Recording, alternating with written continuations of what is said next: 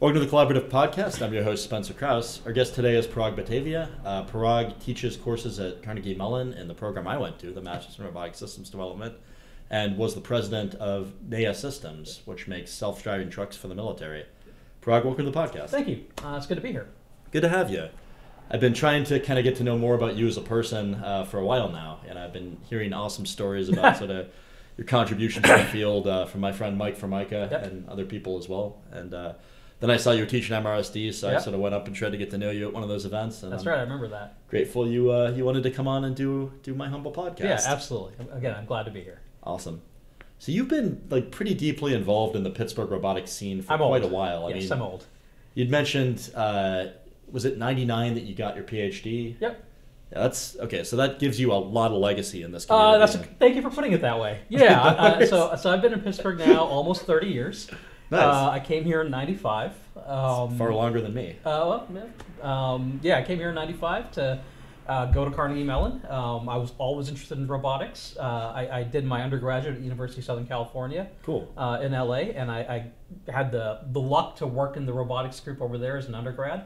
And they all said, if you want to do this as a career, you have to go to CMU. You have to go to the Robotics Institute. And yeah, it's Pittsburgh, but you still need to go there. And so I applied, and somebody must have mistyped a social security number or something because I got in. Yeah, I felt the same way. Yeah, so I got in, and then I still remember my first time in Pittsburgh. They bring you in to sort of do an not an orientation, like a recruiting weekend, and so it was like in March, so not the most pleasant time in Pittsburgh. And I'm coming from Los Angeles. Yep. Right, which never has a bad weather day. Fahrenheit. Yep. Right, exactly. And you land and it's gloomy and gray and dark, and it's not. I think, all right, is this really where I want to be? And then you go to CMU, right? And then they walk you through and they give you the recruiting spiel and they show you all the robots and you meet all the faculty. And I still went back thinking, maybe I'll stay in LA. But I gave it a little bit of thought, and at that point, it was like I was sold. Yeah, makes sense. Yeah, I was sold. So I came here in '95. Had the good fortune to work with Chuck Thorpe and Dean Pomerleau, a couple of the luminaries in self-driving, right? Some of the earliest developers and faculty involved in autonomous vehicles. So I was part of the NavLab group. I did my PhD in that space, looking at driver behavior and, are you a good driver? Are you a bad driver? How does that affect your warning times? Things like that. Graduated in '99. Went to spent a little bit of time at a company called Robotics. That was started by Henry Thorne, who built a small robot called the Psy, which originally was a personal robot for home use.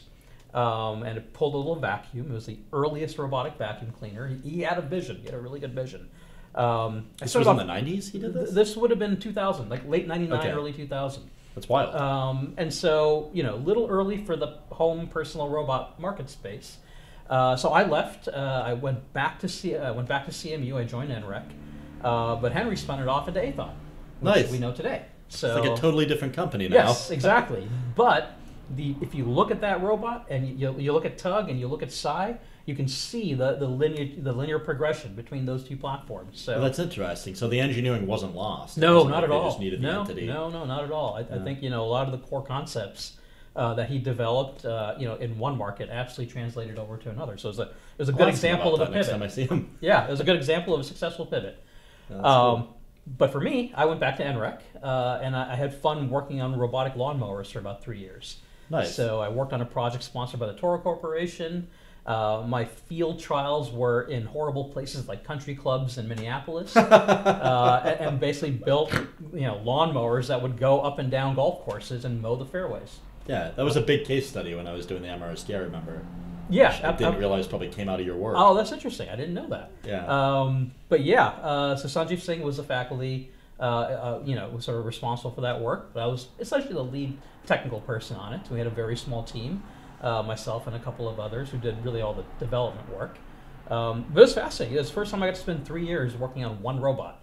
And that is a luxury, right? For sure. Yeah, a lot of times you're moving between projects and doing all kinds of things, but 3 years working on one problem, one use case, I got a lot out of that. So I had. Was a lot that of like fun. a lot of like quality assurance and testing, or what did? Oh, it was a lot of How does it change? functionality development. Oh, right? interesting. I mean, we spent when we started it, we thought the hardest problem was going to be obstacle detection. And we thought, oh, navigation will be, you're in a wide open golf field. You don't have to worry, or a golf course. You don't have to worry about anything.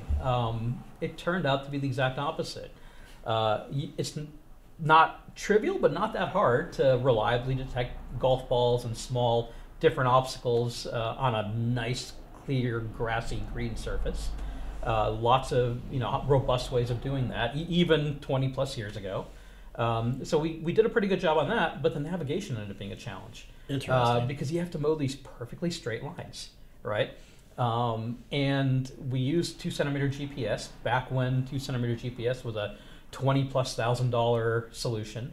How did it even work in those days? 'Cause I thought there were like military safeguards against. So that was just at the end of that period. Okay. Right. So it was a couple of years after selective availability got turned off, or turned on, whichever way it was, and you could do something like that. But we had a physical base station, and Awesome. Same as today, you send correction signals, right? So that whole concept hasn't really changed. So that's RTK then? Mm-hmm. It was Okay, RTK. cool. Yeah, it was the earliest RTK implementations, and we would still get, even back then, you get 2 centimeters, and so we would need that. But even then, we would lose primary GPS going underneath canopy. Yep. So if you're turning underneath a tree or something like that. Did you lose base station if you had a hill between? Yeah, base station. We could position it. We could control over that, right? So we could position that so that wouldn't really be an issue. But you would still lose primary GPS signal, and so we couldn't always be 100% reliable. And so that ended up being the real challenge. And so again, I spent about 3 years working on that. Then I got recruited to join a startup called Applied Perception.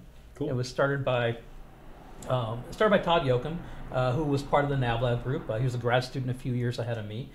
He and Dean Pomerleau spun out a company called Assistware around the time I was graduating, to focus on the sort of the trucking market for lane departure warning systems. So they did a great job with that. How we got connected to Mike Formica as a complete aside.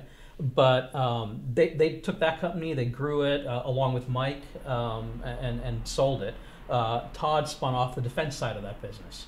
So they were working on commercial stuff at Assistware. Todd said, hey, we have these opportunities in defense. So he took some of the technology and some of the people and spun it off into Applied Perception. I joined that company. Spent probably about 4, 5, 6 years working on cool defense robots. Cool. He sold that company in 2007. Then I ended up staying with the acquiring company for a couple of years. What kind of products did you do at the defense company? It was mostly R&D, contract R&D. Oh, that's fun. Yeah, it was contract R&D for the Department of Defense, Army SBIRs, things like that. Some commercial work as well for ag companies. Nice. So it was one of the earliest acquisitions in the Pittsburgh area of a robotics company, right? So That's wild. I stayed. The company that bought us was called Kinetic North America. Oh, interesting. Yeah, so Q&A, right? They're here in town now. So would that have had That's to how do they with the ended up in Dragon town. Runner, or is that a separate So acquisition? it was a separate acquisition at the exact same time. So that was Hagen and Automatica. Yep. And then Todd and Applied Perception, both of them sold their company sort of as a roll-up deal almost. That makes sense. It was really Foster Miller that acquired us, but they were owned by Kinetic through a chain. And so Dragon Runner was bought as sort of the small EOD robot option for Foster Miller's product line. We were acquired to provide autonomy and software capabilities. Nice. Yeah, it was a lot of fun. So I stayed with after the acquisition. I stayed for about 2 years. Todd was transitioning out, so I got a lot of good operational experience. Got to essentially run the organization for a couple of years. Get a really good education in budgeting and operations and sort of all the non-technical side of running a division in a large company.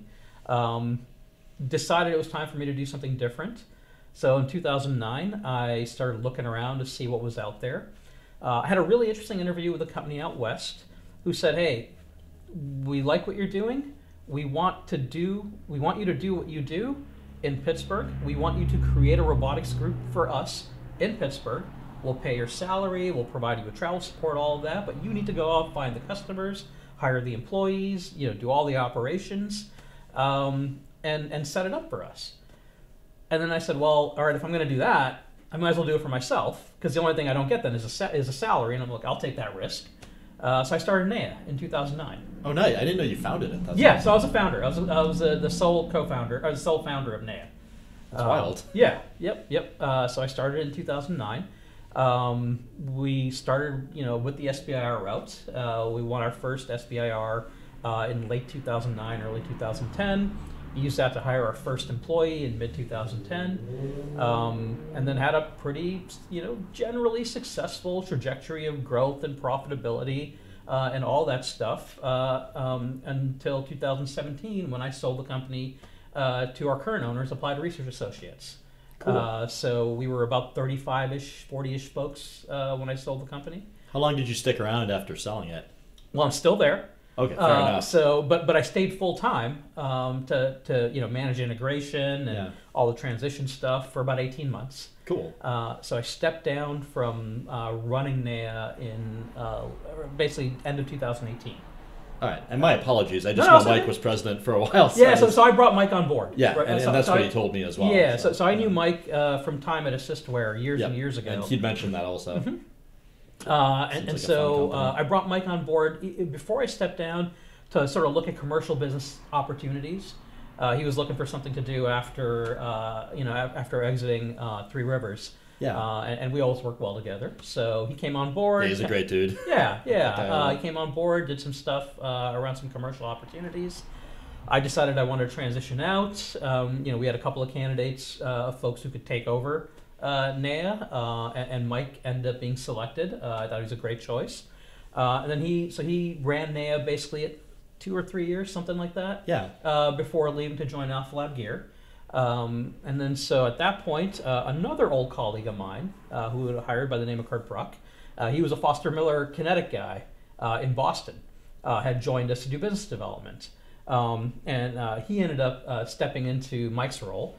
And now is basically the division manager for Neya. He and I go way, way back, just like Mike. So the president title was phased out at that point? Yeah, essentially, the president title, so Neya is a wholly owned subsidiary of Applied Research Associates. That makes sense. Right, so you'll have a title, inside baseball, we have a title within sort of ARA, which will be one title, and then you have a title within Neya, within the Neya corporate structure. But essentially, we are integrated now with Applied Research Associates. We are wholly a part of ARA in terms of everything that matters. We just maintain a separate corporate structure for some contractual reasons. Yeah, makes sense. I've seen that in a few different instances out in the industry. Yeah. Cool. No, that's just interesting. It's fascinating to hear kind of the origin story of a company that's doing really, really cool stuff like Neya, and hearing more about your background, it kind of makes sense why you would have positioned yourself to start a business like that, and it's impressive that you took it all the way through acquisition. Yeah, no, thank you. It was a fun ride. A lot of people that are able to do I had that. A lot of help, both in terms of people I relied on for guidance and advice, and in terms of the employees, who really made the company a success. I was very lucky to be a part of the Pittsburgh ecosystem at a time when it was growing. The robotics ecosystem, at a time of growth and some interesting change. Nice. Yeah, no, it's a really cool story. We really focus on off-road autonomy. Yeah. Right. That's our bread and butter. We have what I still consider to be one of the sort of most capable, reliable off-road autonomy stacks anywhere. Yeah. So we started again in the defense market. We did the sort of traditional defense route of writing SBIRs and doing some technology development on the government's dime. Graduated to larger contracts. Build good partnerships with other defense primes, Northrop Grumman and other companies like that. Oh, cool. So we'd be a subcontractor to them. Sometimes they'd be a subcontractor to us. That was a good education in kind of working with the big boys. Yeah. And again, we had a solid run of developing really good off-road autonomy technology. We saw applications and opportunities to transition that to commercial organizations.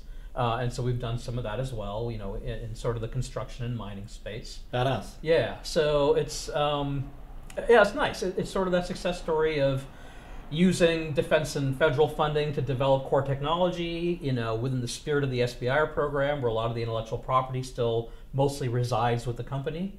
especially for commercial use, and then finding the right commercial customers who are looking for solutions to similar problems in different domains, and building those relationships as well. So that is still essentially the pathway that Neya is on. It does a large proportion of its business is federal contracts, and a substantial portion of it is a combination of work for hire and other types of work with commercial organizations as well. Yeah, that's really cool. Yeah. Well, and I feel like mining is kind of a fun sector, and I haven't worked as much in defense, so I don't know it. But when I worked for Joy Global, I remember like a lot of the interesting bits about it, or I guess maybe, I don't know if I'd call it enabling, but it was neat that it wasn't so highly regulated as like a self-driving car on the road, that you could sort of do more. Well, it's more controlled, right? Yeah, of course. Obviously, a surface mine is... Yeah, an open pit surface mine is a very different environment than a city street. Well, and there's all sorts of dangerous stuff going on by nature of the operations. People have training to know how to interact with that. They're used to working with equipment and machinery and a certain level of automation. You're dealing with a highly educated, trained, set of personnel. Yeah. And as a result, you can get robots out there doing stuff a lot easier, I think. I mean, it's not easy, but it's easier. It's viable, right? It's feasible, fundamentally. That's a good word for it. I think the AV industry, a lot of lessons have been learned in the last 5 years in the attempts at developing sort of, level 5 autonomy and getting deployment out. And, I think a lot of, there's some optimism about how all of that was going to go, which I think, it wasn't completely borne out. But it's a really hard problem. Oh, for sure. And I look at what the companies in town have accomplished, especially having my background of having worked in that space, 20 plus years ago, and seeing what is possible today. It's day and night in terms of the capabilities of a lot of these companies. But at least from when I was getting involved 10 years ago. Yeah, sure. it's absolutely day and night. I mean, there's a phenomenal amount of progress in the last 5 years by autonomous vehicle companies in Pittsburgh and in other locations, but there's still open challenges and quite a few around regulatory deployment. and technical. Absolutely, right. I mean, it's an interesting societal question about at what point are we comfortable with they're never going to be 100% perfect, right? People aren't. Yeah, people aren't, right? But how do you get to that transition point of saying, all right, they're better than people? They probably aren't yet. I concur. But at some point they probably will be better than people. But you're still going to have accidents caused purely by autonomous vehicles. But how do you as a society accept the fact that, all right, there are still accidents, but over the long span of time, there's fewer accidents than there would have been in a purely human-driven world. I don't know that we'll ever get there. I don't know if we'll get there technically. I don't know if we'll get there societally. I kind of feel like 100 years from now, I can easily see that happening. We'll probably have it 100 years from now, or something different. But I don't know what that pathway is, right? I can't. I'd be horrible at predicting what that pathway is. Well, nobody knows. I mean, we thought and this is kind of a recurring theme for me on the show, but I watched the Jetsons growing up. I mean, our perception of probably several decades ago, I don't know what that's meant to depict, was flying cars, and, robots that'll clean your house, and we don't have that yet. But if you look at ag, construction, mining, defense, warehousing, logistics, healthcare, these are all areas where automation is entirely feasible, where there are valid business cases for it, where they're still addressing multi-billion-dollar markets. Where I think over the last 5 years, it's been a little starved of capital and talent and startups. And that market hasn't been addressed quite as fully as it could have been, because so much of our time and energy and capital and people were in the self-driving space. Oh, interesting. Which market in particular are you talking about? Well, I would think about anything related to field robotics. Okay. The stuff FRC does so well, for instance. Again, ag, construction, mining, defense, space, warehousing, logistics. Yeah, that makes sense. Right. So self-driving was just paying everybody above market. It's had a lot of engineers on lock. This is not exactly right, and it's not an uncommon thing in a maturing industry and market space where a lot of talent and capital gets locked up in one direction. That direction may or may not work out. At some point, that talent gets unlocked and gets applied to. I teach my students about the Gartner hype cycle. Yep, right? that's I love that. Yeah, exactly. And we're at a certain point in that hype cycle where we're probably hitting that downward peak of curve. inflated expectations, exactly. trough of disillusionment. And in some ways we're getting into that. But when you come out the other side, you hit that plateau of productivity and you figure out what the real applications are. And all the driverless car work that's been done will lead to better safety and better ADAS, and we'll have a place on the road. And maybe the full vision of self-driving vehicles will be realized. But even if it's not, I think there's going to be so much benefit to other industries from all of that work that it's hard to look at any of that and say it was wasted, even if it doesn't get to the original desired endpoint. For sure. When I was recently trying to purchase a used car and just looking at the ADAS and the luxury car market, like in 5-year increments, it was pretty incredible seeing the progress we've made. I bought my daughter, probably the lowest end SUV you could buy of a certain brand. And the ADAS it has in it wouldn't have been in like the highest trim of that same manufacturer 5 years ago. The tech just didn't exist. Exactly. Yeah. Or if it did, it was reserved for the highest option level and the highest trim. Yeah. And so now you're seeing all of that propagate downwards. The interesting thing is, does all of that result in changed accident rates, or do you get into what happened with anti-lock brakes? Oh, I see. Well, actually, I don't know the anti-lock brake. Okay. I was thinking more the Airbus stall issue or use case. Oh, no. I'm not thinking about, no. Over-reliance on automation and people get complacent, but okay. Well, there's a little bit of that. So that's kind of it, right? It's, if you look at when anti-lock brakes were introduced, you saw a dip in the accident rate, and then you saw it kind of come back up. Interesting. Because you have this thing called risk homeostasis. People will behave to a certain level of risk. And if there's a safety system that prevents something bad from happening, they'll be just a little bit that more aggressive on average. Oh, interesting. So you get... Yeah, that makes sense. So, seatbelt, all of that stuff has had a massive impact on driver and passenger safety. But there's a little bit of human behavior like, all right, I've got this thing that will keep me on the highway. I don't have to worry about that. Maybe I won't pay quite as much attention as I used to. I actually just bought an all-wheel drive car, and there was a really snowy day, and I was like, oh, this thing's grippy as hell. Let me see what I can do on Fifth Avenue. Exactly. Exactly. I've swung it out a little bit, was like, okay, that's what I can do. I've had an electric vehicle for years, and electric vehicles are great because at least mine is all-wheel drive. Oh, nice. And you've got a battery pack, really a super heavy battery pack, really low to the ground. Nice. So you get great traction. So there's always that, I have nothing bad can happen to me. I have great traction. Doesn't matter how much it's raining, doesn't matter what the snow's like. I'll just pretend it's, everything's kind of, dry and nice. And we'll see what happens, right? But if you behave that way... What are you running, if I can ask? So I just... I had a Tesla for quite a while. Nice. I ended up... I was at the 6-7 year mark about when the battery warranty expires. That makes sense. So it was time to trade it in before I had, got past the battery warranty. So I got a Mercedes. Nice. They have a new electric vehicle line. So, that's cool. Yeah. I've seen the Porsche ones. I haven't seen the Mercedes ones up close yet. Yeah, they're... It's interesting, right? Mercedes knows how to build cars. I mean, most car manufacturers know how to build cars. Tesla was learning how to build cars. So, as many cool things as there are, I had the weirdest problems with my, and I see people have the weirdest problems. But like what kind of stuff, if I can ask? I've replaced every door handle. Oh, Jesus Christ.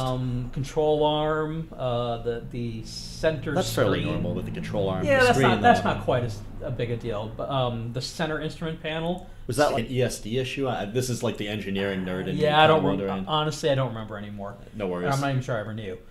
We've gotten jobs with clients of ours having their electronic panels going out and like multiple millions of dollars a year in RMA cost. Oh yeah, I'm sure. Like, what's wrong? You're like, well, turns out after an detailed inspection, your installation techs aren't wearing, or your techs on the line aren't wearing the wrist straps, and that's what's causing. And that's the root cause of the problem. Yep. No, my instrument cluster started leaking goo. Oh, jeez. What kind of goo? Some kind of bonding fluid that would melt. That's interesting. Because at that time, and I don't know this, for certain, but what I read on like Reddit was, I think they were using instrument grade, or excuse me, industrial grade components instead of automotive grade components, very early on. Oh, maybe again, I have no idea whether that's real or not. But it was leaking goo. That part was real. It's wild. And then you had to pay to replace it, right? Because it's out of warranty. So brutal. It's just weird problems. Yeah. Which is kind of understandable when you've got a brand new company developing a brand new manufacturing and trying line. to figure out better ways to do it. Like, I mean, when I used to work for SpaceX just as an intern in like 2013, I remember like one of the mentalities that company had that I'm sure Tesla probably shares is, you know, why are people doing it this way? Surely we can figure out a better way to do this. Which is one of the things. And a lot of times that makes absolute sense. Companies grow, and you know, dominate their competitors. But sometimes you're ignoring 20, 30 years of wisdom and experience. And 100%. This is why you do something. Yeah. Right? Or in some cases, I mean, I've seen companies I've worked with ignore hundreds of years of wisdom and experience. And go fast and break things. Yep. Yeah, which is nice in software, but in hardware it can be, you know, expensive. Sometimes you're literally breaking. Yeah, exactly. So I figured now. Sometimes it works out. Yeah, absolutely. You know, now you've got so much competition in the EV space, right? Essentially, every auto manufacturer has or will soon have an electric vehicle line. So at least for me, there was no reason to stay with. You know, I figured I might as well go to a company that I know knows how to. They may have other problems, but I know the doors are going to work. I know, you know, I know the core functionality is going to work. So yeah, that sounds pretty awesome. How's the performance as opposed to the Tesla and the Mercedes? Oh no, it's fun. Nice. It's very comparable. Yeah, that's awesome. Yeah, I enjoy it. Yeah, that sounds like a blast. Yeah, that was definitely one of my favorite things about like I just drove a few buddies' Teslas and just the acceleration. I mean, is unparalleled in a petrol vehicle. I think there might be one or two, but they're like hypercars that can sort of. Yeah, I think that's right. I think it will take almost anything except maybe some multi-million-dollar hypercars off the line. Yep. Which is crazy when you think about it. Yeah, for sure. Like essentially, like if you got a Model 3, that's basically an economy car. Right. That's right. Yeah, that's right. Yeah, so like pretty wild. Yep. Yeah, my brother just got one, and I got like a, you know, like I said, I just bought like a used Lexus, and I was bragging about my 5.5 second 0 to 60, and he's like, dude, right. Don't even. Yeah, I think the top of the line Teslas will do 2.8 or something like that. Something like that. Like it's crazy. Insane. It's just on a different scale. Yeah. So, but yeah, I mean, I'm happy to see the EV market mature, right? Yeah, it's for good sure. to see technology markets mature in general. You know, we're seeing it obviously in the EV space. We're certainly starting to see it in the robotics space. Absolutely. I talk to my students all the time about recognizing, you know, real from hype. Right, you know, I not always easy, by the way. No, it's not. It's not. Like I definitely thought we were going to have self-driving cars 5 years ago. I mean, interesting. Okay. I drank the CMU Kool-Aid that we all drank. I don't think it was a CMU Kool-Aid. I think it was. Touche. I want to hear your take on this. My take is that the folks who are running the AV companies are all absolutely. They know the challenges they face. I think they're taking very big swings at solving those challenges. I think there's a set of folks surrounding all the developers and technologists who understandably don't have that same background and are willing to say, oh, yeah, maybe we can solve this in 5 years if we throw enough money at it. But again, I think, you know, you make progress by taking really big swings at really hard problems. And if you're not failing sometimes, you're not trying hard enough. Yeah, I agree with that completely. Yeah. All right, so it might have just been a translation error that maybe, and it's also just, you know, macroeconomically, we've had years of cheap and free money, right? So venture was always willing to take a much larger risk in order to try to look for return than you know probably the what we're heading into over the next 2 years. Correct. Yeah, and what we're already seeing. I mean, this year. Right. So you know we're going to see sort of the pendulum move the other way, which is inevitable, and if you're somebody who's been in the working world for almost 30 years now, you've seen that pendulum go back and forth. If you're somebody who's in your mid-20s and this is your first or second job, it could seem a little scary to see, you know, offers change and layoffs happen and all that stuff. But, you know, my advice to all of them is stick it out, do your best to get through, and it will go back the other way. Yeah, it always does. Sense to me. Yeah. It's always comforting when I hear someone say that because, like, I mean, I have a lot of friends and mentors that have been doing this longer than me. You know, I probably came online in the early 2010s with regard to doing serious robotics work. Sure. And, you know, whenever I talk to certain people, they're like, I've lived through 3 recessions. Yeah, right. You know, that's right. It always comes back. So, yeah, I remember 2008. I remember the dot-com crash. Yeah, exactly. You know. I was in grad school. That was I was in grad school during the dot-com crash, so I missed the run-up, and I wasn't really affected by the Nice. by the fallout either. Well, yeah, Good dodge. all my friends were becoming Microsoft millionaires, Yep. right? That I graduated college with, but whereas I was still in grad school making, I think CMU paid grad students $12,000 a year at that point, something like that, right? That's what we lived on. Big money. It was back then. But it always comes back, right? Yeah. I started Neya in 2009, right? Just right after the 2008 recession. And so, what I also tell my students is companies that start when you've got headwinds, the ones that make it end up coming out of the other end much stronger. Oh, for sure. Right? I mean, again, having started Neya in 2009, we were just getting into when VCs would even look at a robotics company. So the idea of going and raising wasn't really something I considered. So it was like, all right, what are other avenues of getting revenue, right? SBIRs and government work. And we certainly need to be profitable. The idea that I could run at a loss for multiple years just wasn't a thing because I would literally be self-funding that. Yep. And so we always cared about revenue and profitability. And I tell my students, I feel like you don't see that enough. You don't see that enough, but it's also completely understandable in a lot of ways. Yeah. Right? Well, some problems you can't solve correct. in a revenue positive Some way. companies you have to run at a loss for years. Yeah. You're either developing a technology, you're buying growth, whatever that is. Venture has the primary role, I would say, in enterprise development. But again, in 2009, if I wanted to start a robotics company, it would have been hard to go out and raise. And there weren't that many of us. So you bootstrapped that thing entirely. Entirely, yeah. I never took any external funding.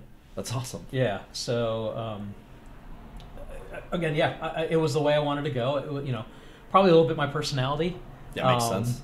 Not wanting to worry about that, not wanting to worry about the investors and having to fight a board at your own company. Yeah, I mean, certainly some of that comes with the territory of having investors, and I prefer to have unofficial advisors who I respect and ask for advice, as opposed to here's who is on your board now, right? Yeah. So but that's just me personally.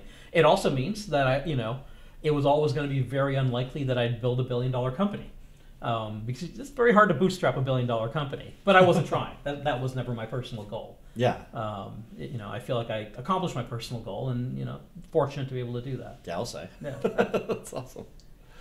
Yeah, I had no idea that that you never raised for that. That's actually pretty awesome to know. And yeah, I tell my students now that it's I don't know that I would do that today. I think I was probably in the last sort of generation of companies that could legitimately do that without taking on even more risk. Yeah. Because there are so many more robotics. We have 100+ companies in Pittsburgh alone. Yeah, right. Yeah, these days. Right, and when I was at NREC, there were maybe 4 or 5. Right, there was Red Zone and RE Squared and a couple of others, K2T, a couple others. When I started Neya in 2009, there were maybe a dozen. Could be wrong, but there weren't that many. And now we have 100. So that's awesome. And that's just Pittsburgh alone, right? And if you look nationwide, you look worldwide, competition is out there. And so if you want to be competitive, that means you've got to be fast. You've got to have good technology, if you want to good be fast, market, you have to be able to finance that. And growth takes money, right? Yeah. So it's very difficult now to completely bootstrap a startup in robotics. Well, to bootstrap a product startup in general is that'd be different. Yeah, Yeah, I mean, and a service company. We were more of a service One company, thing. right? Okay. Again, right. We certainly fell into certain types of software sort of products, not at the scale of, hey, I've sold thousands or hundreds of thousands of copies. We did some licensing deals, and some, obviously a lot of leveraging of existing technologies with new customers. Yeah. But that's a little different than what you would consider sort of a hardware product company. Yeah. Right? And building a hardware product company takes resources, takes time, takes money. It's a very different and difficult thing. And so, my class, we talk about all those different sort of avenues that you can go down, and sort of what the pluses and minuses of those are. I'm still really sad I missed your version of that school. I want my money back, CMU. No, you ended up with a great degree. No, I did. I definitely did. But I have fun with it. I get to sort of, I spent 2 semesters on a soapbox, basically telling students, all right, this is how I would do it. Hopefully they get something out of it. I put them through essentially the NSFI core process. So they have to pick a startup idea in their team, right? So I keep them within their, and you're familiar with how MRSD is, I keep them within their teams. Yeah, so this is a project for people listening that the students will build, and I think these days it goes through multiple semesters, so you build it over, what, 2 years? 2 years, I believe, yeah. Okay, cool. Yeah. So I keep them within their teams. They don't have to do a business around their MRSD project. Although some of them are going to. Some of them are going to, but that can be really difficult in some cases. Oh, right? absolutely. Some lend themselves to it, in some every don't. Case. Some of them are pretty. Some of them I think are pretty translatable. Yeah. But they have to pick their. I would still call it difficult. It's difficult no matter what. Yes. Yeah. They have to pick their. They have to pick an idea. Yeah. They present it, and then they have to go out and do customer discovery. So I make them get out into the real world, talk to 30, 40 customers, and go through that whole customer discovery process. And then they do. They won't really develop an MVP, but they'll think about what does an MVP look like. And they'll do a customer validation process. Hey, have we really, have we figured out a pain point? Do we have a viable solution to that pain point? Can we, is it feasible? Is it usable? Can we actually build it? And then does it really solve your problem for you, right? I tell them, you're going to spend a year with me.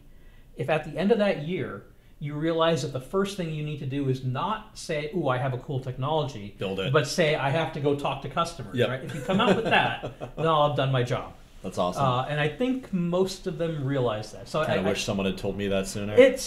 I was like that. We all were like that. Well, I call it engineering hubris. It's engineering hubris. Absolutely. Yeah. We all have that.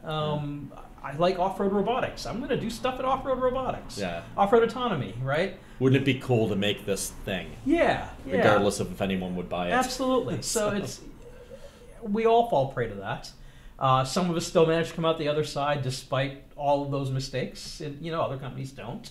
But some people, their company might fail, but then they'll start another company. Yeah, absolutely. Of course. Well. Yeah, I mean, it's all the time. Good to fail in a couple of companies and learn from that. And, VCs look at that not as a failure, but all right, he's probably learned, he or she's probably learned something at that point. Yep. So maybe a little lower risk in taking a chance on them.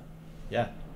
That makes perfect sense to me. And you even hear those anecdotes within larger organizations where it's not a founder, but maybe it's some kind of director or a VP or something that makes a mistake that costs the company millions of dollars. And there's those famous stories of like, well, why would I fire that person? I just spent $2 million training them. Right, exactly. That's exactly right.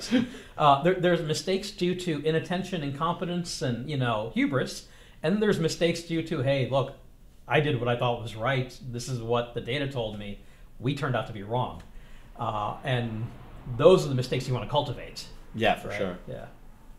Is there anything you want to plug? Well, okay, so thank you for that. Yeah, I'm on the board of the Pittsburgh Robotics Network.